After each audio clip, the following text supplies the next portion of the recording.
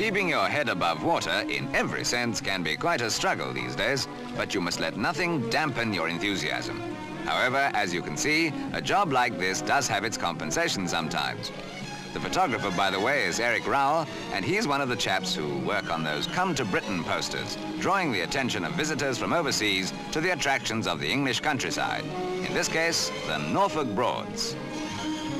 The added decoration is provided by girls from London's Windmill Theatre.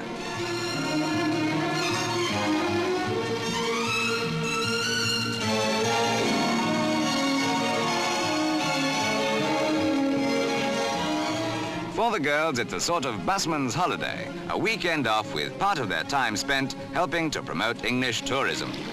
Boating does genuinely happen to be a favorite pastime with many of the girls, providing the complete contrast with the day-to-day routine of theatre life.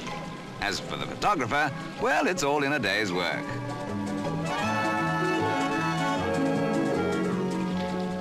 One of the beauty spots of England, the Broads cover about 200 miles, in which 3 intercommunicating rivers and a score of beautiful lakes provide completely safe navigation for boating enthusiasts.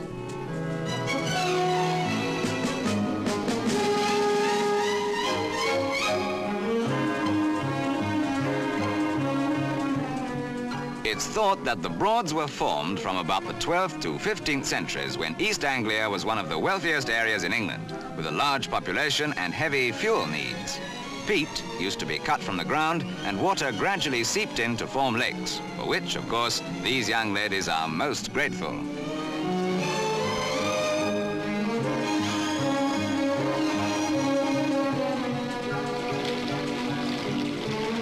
Actually, owing to reed encroachment, the channels are slowly diminishing, although it will be many years before sailing here is affected.